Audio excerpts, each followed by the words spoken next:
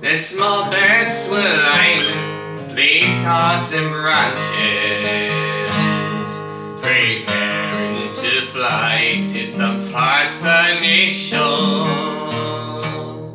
When the tinkers made camp at a bend in the river, returning from the horse fair above and slow.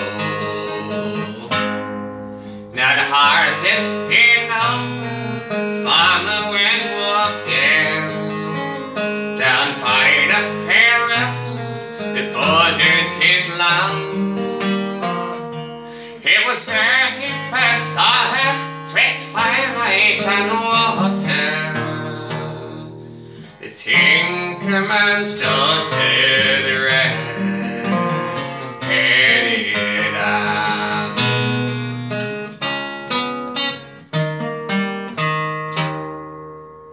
Next morning he rose from a night without resting. He went straight to the tinker and made himself known. At a pub in Listowel they worked out a bargain, to a tinker a pony, to a daughter a home, where the trees cast their shadows upon the fair river. The tinker and the fowl inspected the land, and a white gelding pony was the price they agreed on for the Tinkerman's Daughter, the red-headed Anne.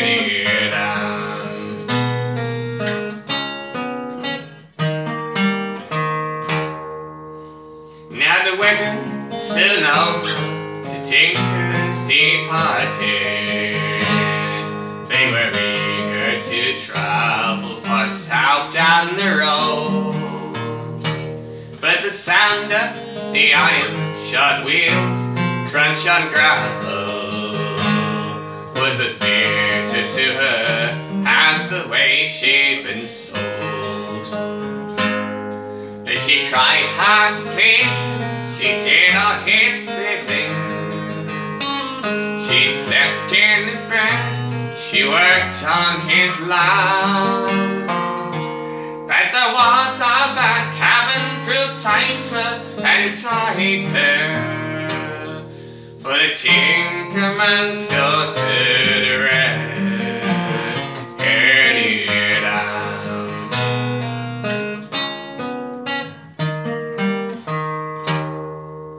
Now as white as the hands of a priest or a hangman, the snow spread its blanket the next Christmas round, and the Tinkerman's Daughter crept out from his bedside, turned her back on the land and her face to the town.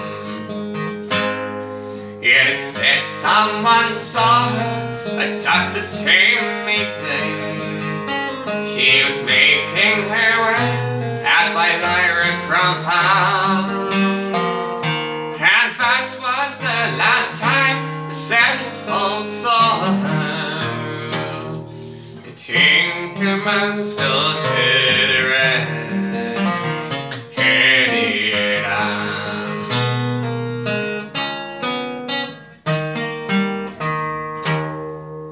Where the North Kerry Hills caught the fair at Listowel,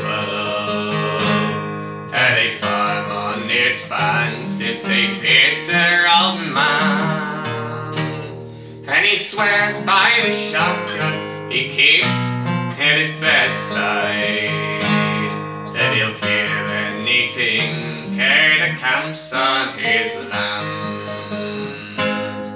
Yet whenever he hears iron shod wheels crunch on gravel, or a horse in the shops, a bright caravan, then his day's work's tormented, his night sleeps demented by the Tinkerman's Daughter.